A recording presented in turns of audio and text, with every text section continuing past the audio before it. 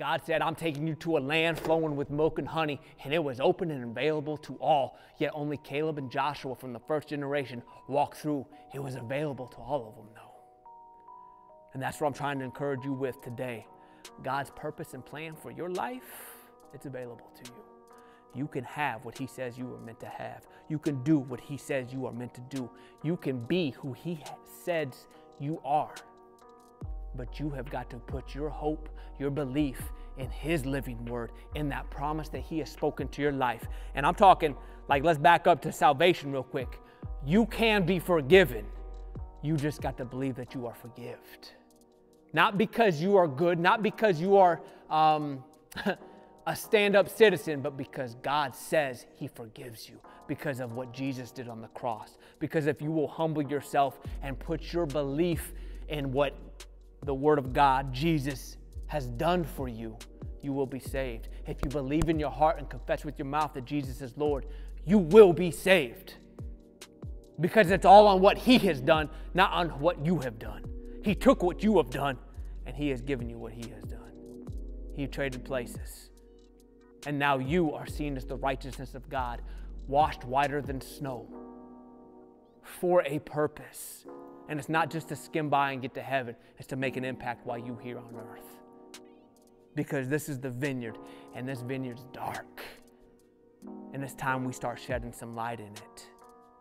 So you embrace them trials, you embrace them tribulations, because the hotter that fire, the more you're going to glow. And as you start glowing, people are going to start noticing. And you give all glory back to your God. How'd you get here? God got me here. How'd you get to this place? God did it. I believed my Savior. He whispered a promise and showed faithful to it.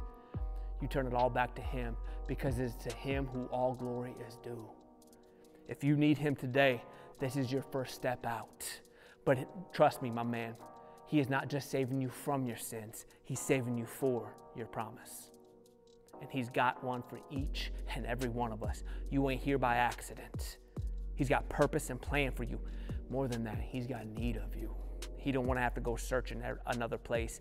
You have been intimately made for the exact reason he has you here. And he don't want to replace you with another. He wants you to do it because you are his chosen son, because you are his daughter whom he loves. And he don't want to see another take your place.